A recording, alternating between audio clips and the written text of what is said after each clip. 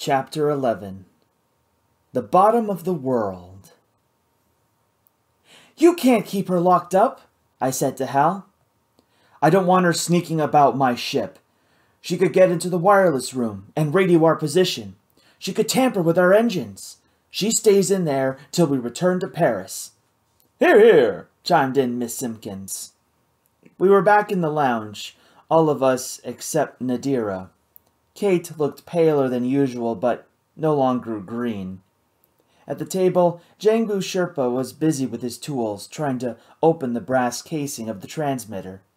It had no screw holes, nor any seam, nor hinge I could discern. "The transmitter was in my bag, not hers," I said. "Doesn't that prove she's got nothing to do with Wrath? Or else why wasn't she carrying it herself?"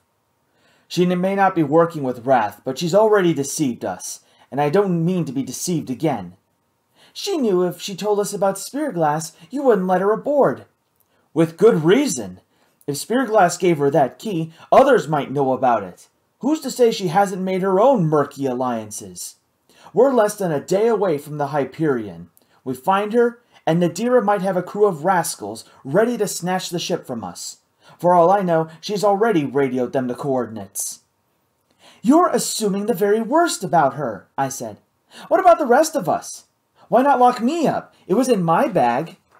It did occur to me. "And just to be safe," I added, "better lock up Kate and Miss Simpkins, too. We might all be in it together."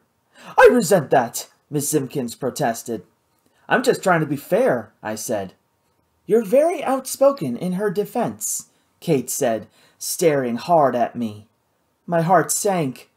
Of all the people at the table, I'd expected her at least to be my ally.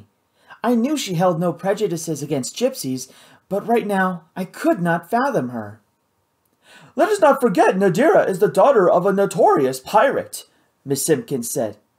"What's that got to do with anything?" "Don't be naive, Cruz," said Hal.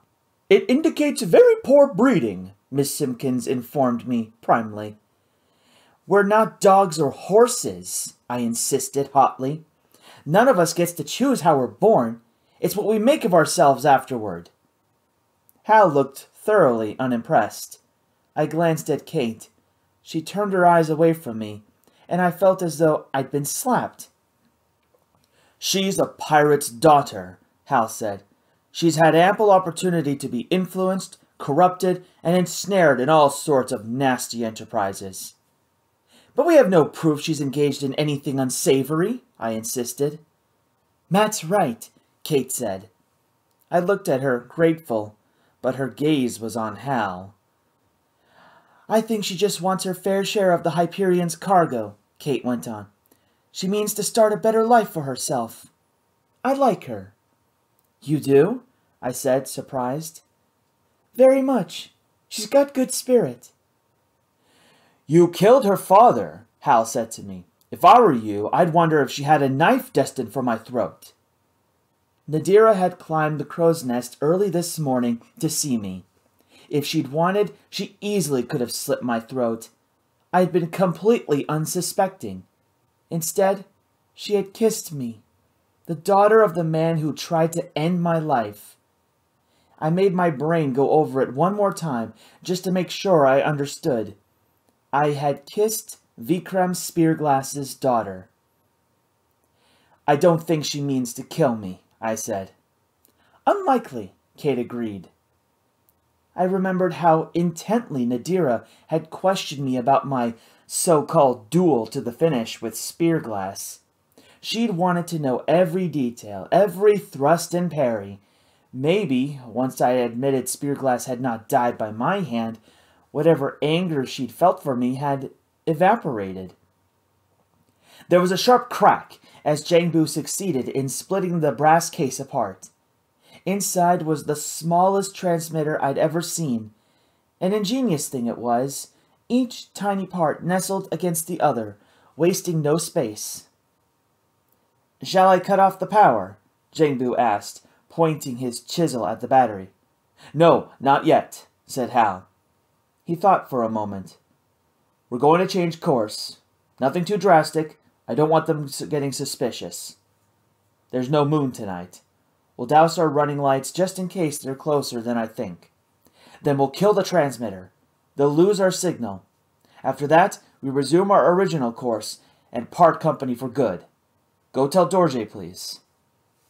After Jongbu left the room, Hal looked distastefully at the transmitter and its ungainly tangle of antenna. "It's an expensive little toy, and it makes me wonder what other clever gadgets they have. They've got a fast ship, too, if they followed us all the way from Paris. A high flyer, possibly. These fellows have money. I'd like to know where they got it." "What about that old gentleman Rath was talking to in the heliodrome?" I suggested. A few days ago, I'd shown Hal the photograph of George Barton in the newspaper. Like Kate, he hadn't been convinced Rath would have any dealings with the Aruba Consortium. "You said Nadira wasn't even sure it was the same man." "No, but they've got the money to kit Rath out with fancy electrics and ships." Hal considered for a moment, then shook his head. "I can't see the Consortium hiring pirates for a treasure hunt. They've got enough liquid gold in the ground to keep them happy." He got up to leave. "What about Nadira?" I said. "You've got to unlock her." "It's simply not fair," Kate insisted. Hal hesitated, then nodded. "You two keep an eye on her, then," he said. "And Cruz, watch your back. Gypsies have fiery hearts in my experience, and they've got a healthy appetite for vengeance. Just remember, if she does kill you, I get your share of the loot." Hal left for the control card to oversee our change of course, and must have unlocked Nadira's cabin on the way, for a few minutes later she walked into the lounge.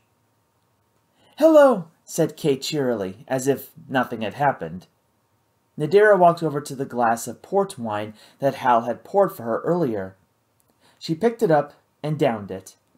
We all watched in silence, Miss Simpkins peeping over the top of her novel. Nadira smacked her empty glass down into the counter, put her hands on her hips, and glowered at us. "You scurvy dogs better watch your step around me, or I'll singe your guts with me pistol." For a few seconds no one spoke. Then Nadira grinned, and Kate and I started laughing. "How very vulgar," murmured Miss Simpkins, and went back to reading. "Better get used to it," said Nadira. "Now that I'm Spearglass's daughter, I'll be talking like this all the time." "I expect a great deal of cussing," I said. "Did he cuss much?" "No, not at all, really." She nodded. "I understand I have you both to thank for my liberation." "It was Kate, actually," I told her. "She made a stirring speech. Hal was moved to tears." Nadira raised an eyebrow. "He said he'd heave me overboard if he caught me sneaking about." "He's just a bit tense," I said. She gave a sniff and sat down. I tried to superimpose Spearglass upon her, but could see no similarities. The shape of the eyes, the mouth, the hands were all different. Still, now that I knew who her father was, his name whispered insistently through my mind, and I felt his presence heavily in the room. "I'm sorry," I said, "about your father. It's not your fault. He chose a very wicked life for himself." "He certainly did," said Miss Simpkins, muffled behind her novel. "I don't think he ever set out to be a murderer." I wanted to make Nadira feel better. "He was a thief, and he killed people, if they got in his way, but he told me he didn't like doing it." "And then he tried to kill you," Nadira said. "Well, yes." "Not much of a virtue," she remarked. "Everyone has some good in them," Kate said kindly. "Yes, certainly," I said. I thought about how Spearglass had held his son and told him stories. I would have liked to share this with her, but I did not want to cause her more pain.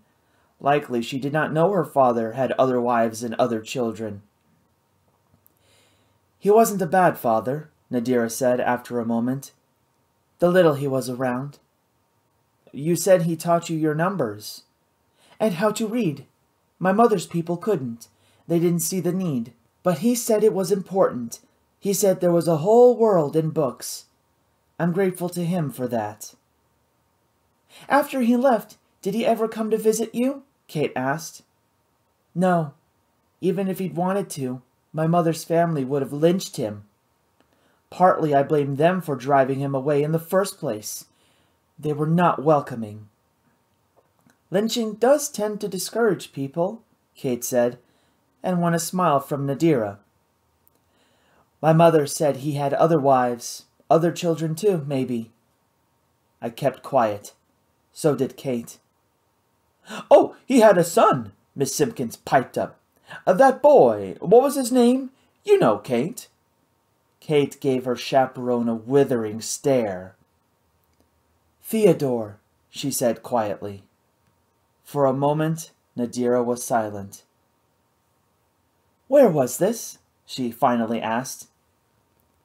In the Pacificus, on his island hideout, I told her. The boy's in an orphanage now. The Sky Guard wouldn't tell me where. How old was he? He'd be 6 now. She nodded, her face smooth and unreadable. I'd wager he's not the only half-sibling you have, said Miss Simpkins. Nadira ignored her. And the boy's mother? Spearglass said she died, I told her. A short life as a pirate's wife, murmured Miss Simpkins. She laughed at her own rhyme, and then had a fit of coughing. Marjorie, said Kate, that cough of yours sounds wretched. Perhaps you should go to bed and sleep for a long, long time. I am rather tired, you know, this thin air. Go ahead. I promise not to wake you when I come in later. Very well. Don't stay up too late. We all watched Miss Simpkins leave the room. That was nicely done, I said, when she was out of earshot. She's really quite a masterpiece, isn't she? Kate said. One day Madame Tussaud's will make a wax dummy of her. In the Chamber of Horrors, I added. Kate laughed, and I smiled at her, realizing how much I'd missed her. She started to smile back, but then her eyes cooled, and this sudden connection between us crumbled like a cobweb bridge. We talked on a bit, the three of us, but I sensed we were ill at ease with one another. I felt the saga turn, and knew Hal was taking us on his trickster's course to throw off our pursuers. It wasn't long before we all started yawning and saying we should get some sleep. We made our way to our separate cabins, and for a few moments it was just Kate and me, alone in the corridor. I wanted to say something. She was being so chilly with me. Maybe she hadn't liked the way Nadira had sat with me at dinner. Or maybe, and my stomach gave a nasty squeeze, she really had seen us kissing in the crow's nest. I wanted to apologize, but I dared not mention it. For what if she hadn't seen, and I was just opening up a Pandora's box of trouble? Are you angry with me? I asked her. Why on earth would I be angry with you? She said, looking at me strangely. She seemed all surprised, so I assumed she couldn't know about the kiss. Kate would not lie. She was too terrifyingly straightforward. I should have been relieved, but only felt a keen disappointment. She was not angry with me. There could be only one explanation for her behavior. We stood in the corridor, facing each other. I wanted to ask her then and there if she preferred Hal to me, but I would not. I would not ask for reassurance, like a street urchin begging coins from the pretty rich lady. Oh, I said, I just thought you seemed a bit vexed with me. Not at all, she said. No vexation whatsoever, not even a little bit? Not in the slightest. You're sure? She gave me the politest of smiles. I'm just tired. Good night. Good night, then. Inside my cabin, I washed my face in the basin. I could not remember a more ghastly conversation in my life. I beheld myself in the little mirror, wondering when I would see a man. All the lights went out suddenly, and I knew that Hal had thrown a cloak of darkness over the Sagarmatha. Now, under cover of night, he'd be smashing the transmitter to pieces. Our pursuers would lose the homing signal and be left with nothing but our phantom wake. As I settled under my blankets a few minutes later, I heard the drone of the ship's 6 powerful engines increase in pitch. I felt the saga bank swiftly as Hal took us back to our true course. I wished I knew my own true course. Next morning, Hal posted extra lookouts. He wanted no chance of the Hyperion slipping by undetected now that we were nearing our rendezvous mark. In the control car, Hal and Dorje scanned the skies directly ahead. Kami, who was walking again, though slowly, was stationed on the starboard side of the bridge. I was on the port. You could not have asked for more favorable weather. The sky was completely clear. From our altitude of 20,000 feet, you could see all the way to the white shores of Antarctica. It was a great relief to me that there was no sign of Raft's ship. Hal's ploy had obviously worked, and they were likely hundreds of miles off course by now. But there was no sign of the Hyperion either. As each minute ticked by, the tension in the control car coiled more tightly. With increasing regularity, Hal would seize the speaking tube and demand a report from Ang-Jetta in the crow's nest. "Nothing fore or aft," came the reply once more. 2 hours after we'd overshot the mark, Hal turned to me and said, "Cruz, those coordinates you gave us, you're sure of them?" "I wouldn't forget those numbers." "You've been having trouble with your numbers at school, though, eh?" "That's different," I said indignantly. "Then where the hell's our ship?" Hal let his eyes rest on me longer than was pleasant, but I held his gaze, refusing to be rebuked. "My calculations may be at fault," Dorje said quietly. "Dorje, you've never been wrong in your life," said Hal. "I want to check again. Hold our course for now." Dorje went back to the navigation room, and I heard the sound of his ingenious charts being taken out and unfurled on the table. "Someone may have beat us to it," Jangu said from the wheel. Hal scoffed. "There's only a couple ships in the world that could make these heights. Before we left, I checked up on the locations of all the other Skybreakers. They're all tied up on long-haul jobs. They can't be seeking the Hyperion as well." I looked at Hal. "I thought you said yours was the only ship that could work so high." "A bit of an exaggeration. There are several." "How many?" "Maybe a dozen. Probably more. But they don't have the coordinates, do they? Those sensationally accurate coordinates of yours." Hal kept us on watch long into the afternoon. When finally Dorje emerged from the chart room, we all turned expectantly. "I didn't account properly for our proximity to Antarctica," he said. "The cold air slides off the mountains there like an avalanche. No ship without power could cut those headwinds. The Hyperion will have changed her course. Bring us about east-northeast. We will find her yet." Up in the crow's nest, the cold numbed my feet and fingers as I peered into the vastness of the sky. It was 3:30 in the morning. With only the stars and a sliver of new moon, it would be near impossible to sight an unlit vessel. Luckily, Dorje had said we would not come across the Hyperion before midday, soonest. Which was why, no doubt, Hal had put me on this watch. As far as he was concerned, it was my fault we hadn't yet found the Hyperion. Every ship takes on the mood of its captain, and with a ship as cozy as the Sagarmatha, Hal's ill humor was easy to detect. He had no tolerance for disappointment. We were circling the bottom of the world, and earlier in my watch, Hal had called up to report a storm festering over the Antarctic ridge. I did not think it would bother us at this altitude, but suddenly I noticed whole swaths of stars disappearing along the horizon. The running lights on the Sagarmatha's back reflected brightly against the mist that was quickly enveloping us. "Crow's Nest reporting," I said into the speaking tube. "I know," came Hal's voice. "Just a little spume from the storm below. Should be through it before long." The Sagarmatha shuddered as she rode the turbulent air. Beyond the observation dome, the sky opened and closed as we sailed through the wispy cloud. Then, all at once, the cloud thickened, and there were no more snatches of star-speckled sky. The ship's lights flashed against the mist in time with my pulse. "Crow's nest," I said. "I'm blind up here. Can we climb above it?" "No need," came Hal's voice. "We'll be through in a minute." I did not like this one bit. We picked up speed as Hal tried to drive us clear. I caught myself counting seconds. Hal was right. It did not take long. Soon the cloud began to thin once more. White cloud, black sky, white cloud, and then we plowed through the last of the high cirrus, and were suddenly out in the open. Off to starboard, a huge wall of night hurtled toward us. I yanked the speaking tube to my mouth.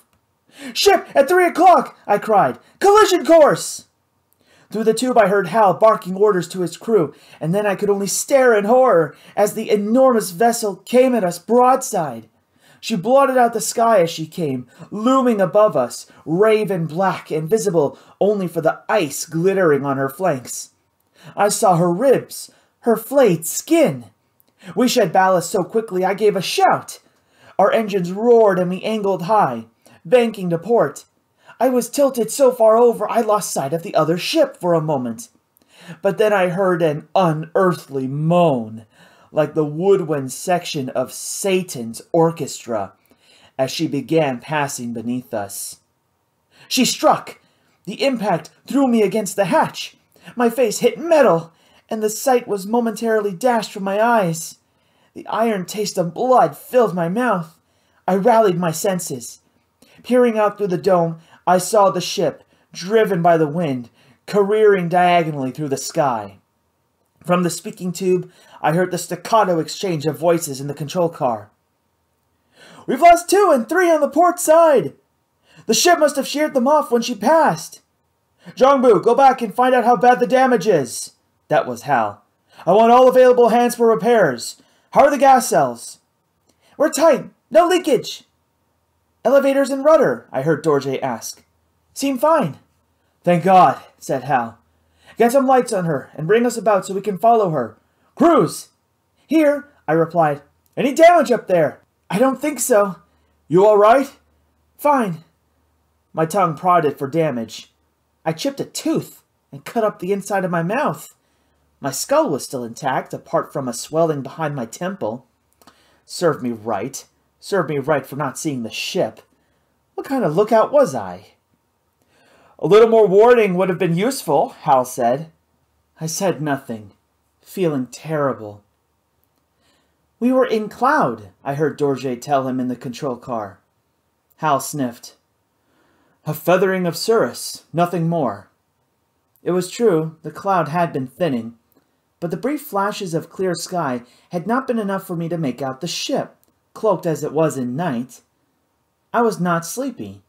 I had not let my eyes become bleary and unfocused. I'd been doing my best, but it was not enough. "We saw nothing from the control car either," I heard Dorje remind Hal.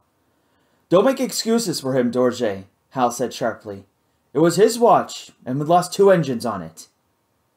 From the Saga's bow, powerful spotlights blazed twin pathways through the night and quickly fixed on the airship before us.